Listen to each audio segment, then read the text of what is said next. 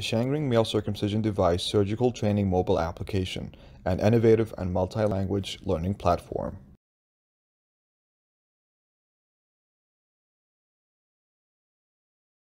Voluntary medical male circumcision has been shown to reduce HIV incidence in men by 50 to 60% in randomized clinical trials in Africa. Male circumcision also reduces the incidence of other sexually transmitted infections, cervical and penile cancers, in addition to having the immediate benefit of reducing urinary tract infections, phimosis, and balanitis in younger individuals. Given these data, the WHO and UNAIDS have recommended the inclusion of voluntary medical male circumcision as part of their HIV prevention strategies.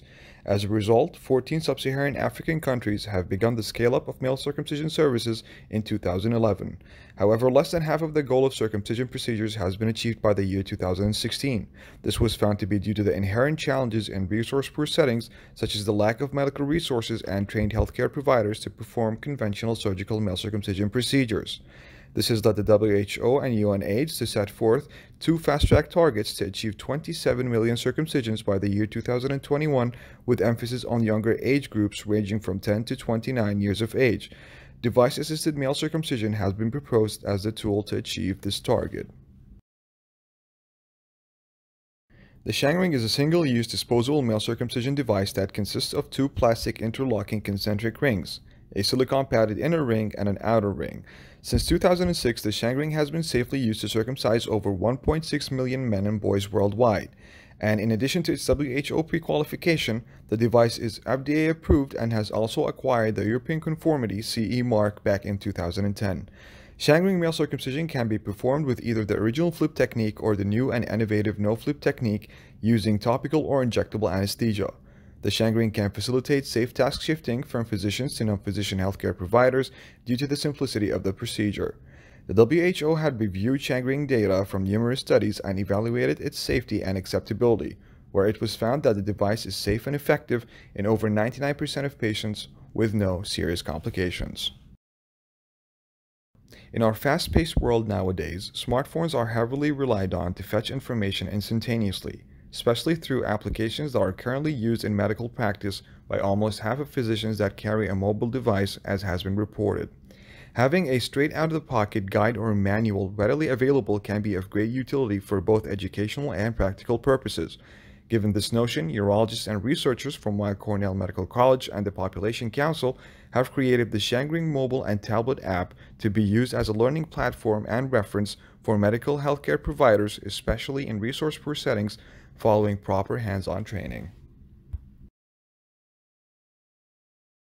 The app was designed, coded, and structured based on contents that were gathered from the official ShangRing instructions manual, the WHO instructions for use document, and from clinical trials that the ShangRing had taken part of over the past years. The ShangRing surgical training app primarily consists of 6 main sections. The fundamentals section is the first and perhaps the most essential one of the app, as it delineates how to prepare for and perform ShangRing male circumcision procedure with both of its techniques. It also shows how to use either topical or injectable anesthesia and the two methods of device removal, which are planned day 7 removal method and spontaneous self-detachment of the device. This section contains an abundance of offline videos, pictures, and illustrations to guide the user. As with any other procedure, common mistakes may be encountered. In this section, 2 mistakes and how to prevent each is thoroughly explained by using text, instructive images, and offline videos. Those mistakes being wrongful device size measurement and the inadequate application of the topical anesthetic. The wound healing section depicts in live pictures the normal changes in tissue features at different intervals following ShangRing circumcision, from post-op day 2 till complete wound healing has been achieved, which is normally expected to occur from 5 to 7 weeks following the procedure. Prevention and management is the 4th section of the app, which discusses the different adverse events which may be encountered during the post-operative period and how to manage each of them.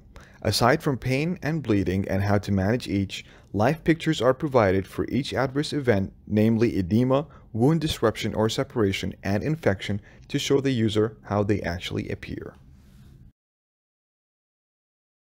Postoperative instructions are essential following any procedure.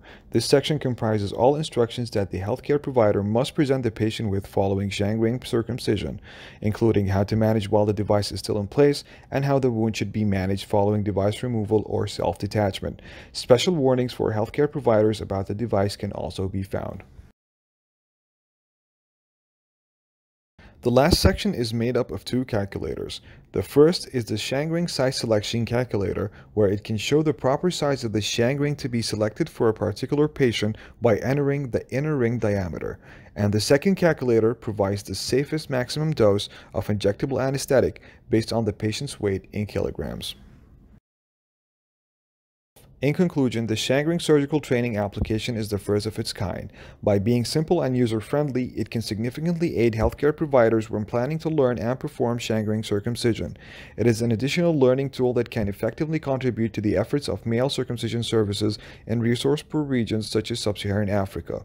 And finally, the application should always be regarded as an adjunct tool and not the sole teaching platform for ShangRing male circumcision, but should only be used following proper and sufficient hands-on training.